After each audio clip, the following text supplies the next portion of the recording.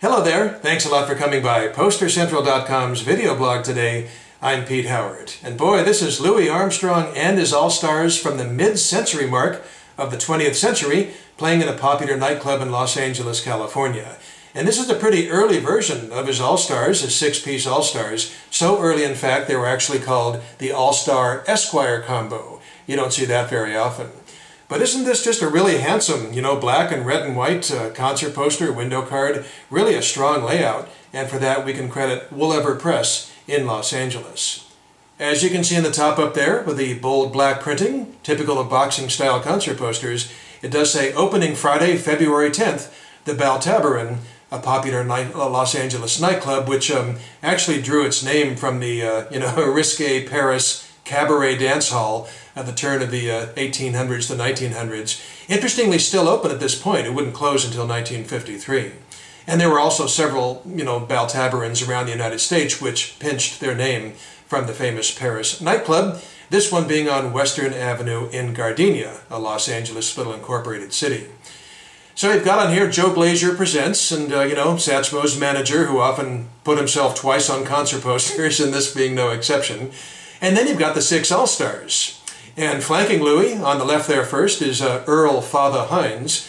Count Basie called him, wow, the greatest piano player in the world. But he wasn't so happy being relegated to Louis' sideman, so he was an All-Star for just 3 or 4 years. And on the other side, you've got Jack Teagarden, no less than the father of the jazz trombone. So, my goodness, a couple of real heavyweights on either side of Satchmo there. In fact, they get bigger red lettering, as you can see beneath their pictures, and the other 4 get more standard lettering. But of course, they're no slouches by any means. Heavens, you have Barney Bigard there. He's clarinetist, and he had played 15 years with Duke Ellington and co-wrote the standard Moon Indigo, popular to this day, on my favorite Frank Sinatra album from 1955 in the wee small hours of the morning.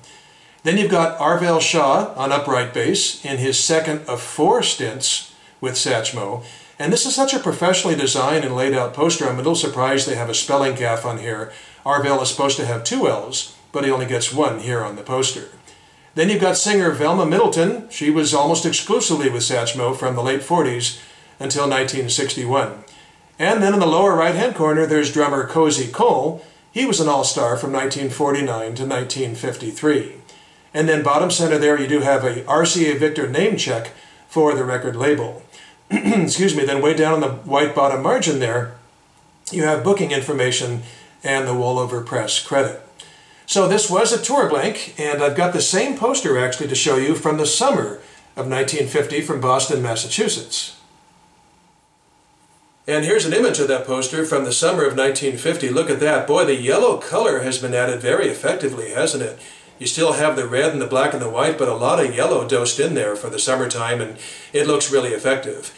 The only other significant difference is the record label down bottom center has been changed from RCA to Decca Records now on this 1 month later.